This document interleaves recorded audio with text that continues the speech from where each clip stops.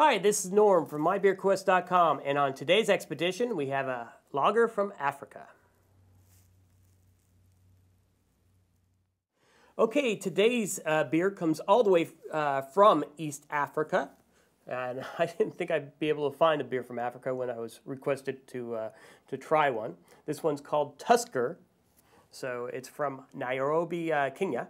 So can't wait to try it because I don't think I've had one from Africa. I had a beer from Africa on my many expeditions so far.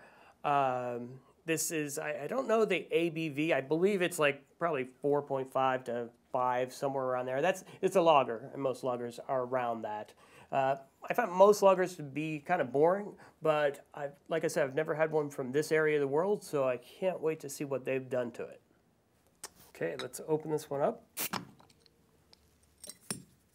Oh.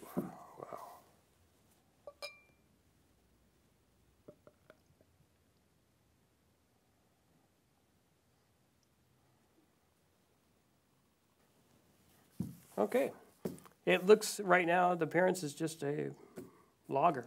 That's what a lager looks like. Wow, that's a nice looking beer.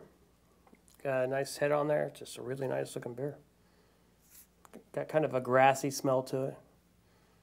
Just what you would expect a lager to smell like.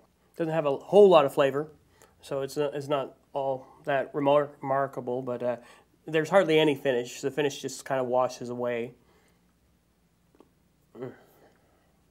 But it is very refreshing, and it seems like it'd be very relaxing for its style. I think it's a pretty good beer. You know, I'm not usually much of a fan of lagers unless I just mowed the lawn or sitting on the beach or something, just relaxing.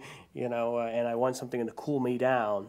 So this is fine for that.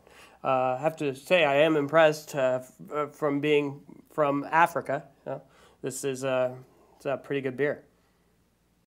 Well, this has been Tusker. It's a very drinkable beer. You know, I could probably drink it really fast. And trust me, you can barely taste the tusks, and you can't taste the elephant at all. So this is all the way from Africa. So thanks for stopping by. If you like my videos, please subscribe. And please give me a thumbs up to show me that you care. And if you want to see my older videos, just click over there, and you can see my last video. So thanks for stopping by. Cheers. Enjoy your beer.